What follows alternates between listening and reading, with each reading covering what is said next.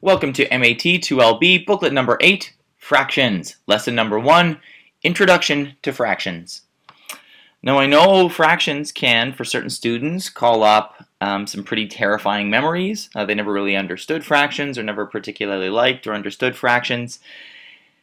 Hopefully, over the course of your grade 9 math course and now further into your grade 10 math course, you'll develop a better understanding and a little less fear about fractions. And we're going to start right here in lesson 1 by going over some of the things you would have learned in grade 9, which include the terminology and types of fractions. So let's just jump right in with terminology. Terminology, fractions, when we look at them, as we can see over here with this big number and a line and a number underneath, fractions have a top and a bottom. The top number, we have a particular name for it, and the name for the top number is numerator. And the numerator sits, as I said, right on top of the line and the other number underneath. So the numerator, that's the top number. The bottom number, different name, it's called the denominator. Denominator. And the denominator, as I said, is underneath the top number and underneath that line.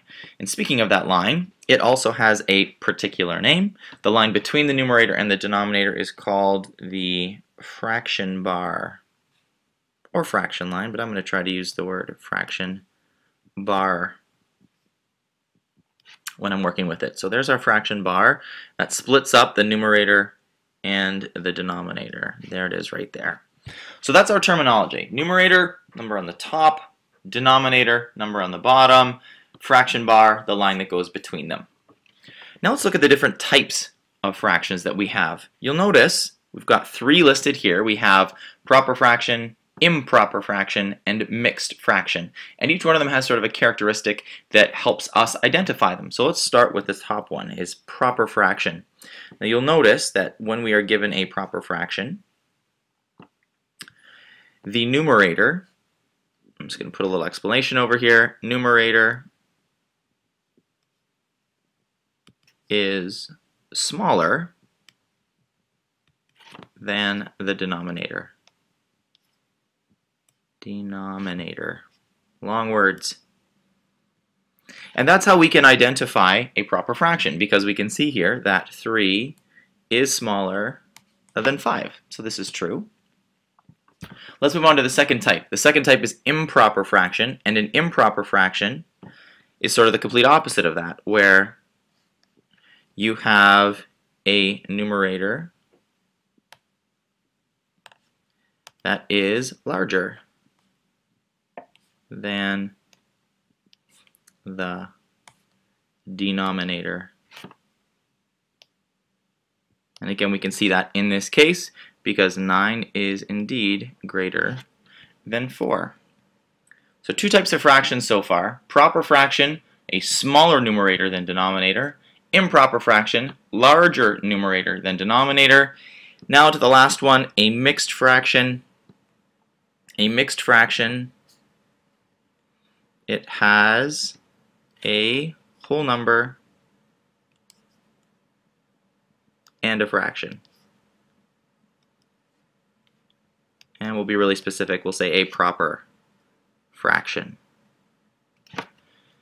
And again, we can see that to be true because here we have our whole number kind of sitting out front, and then a proper fraction because 3 is going to be smaller than 7. So those are our 3 types. Mixed fraction, a whole number and a proper fraction. An improper fraction, a larger numerator than denominator, and a proper fraction, smaller numerator than denominator. So let's jump down and try a few of these examples here together. Identify each of the following fractions as proper, improper, or mixed fraction. Let's have a look.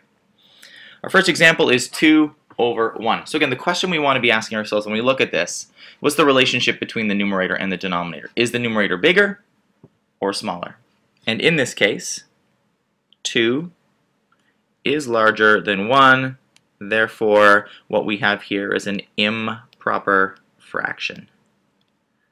improper. Let's look at the next one down the line. Same idea here. We don't see a whole number. That's sort of, I guess that's sort of the first thing I look at is to see, because a mixed fraction is a little bit easier to notice or determine because it's got that big whole number out front and then the proper fraction. So if you don't see a whole number out the front, you know it's not going to be a mixed fraction. So in this case, I don't see a number out front, so I know it's not going to be a mixed fraction.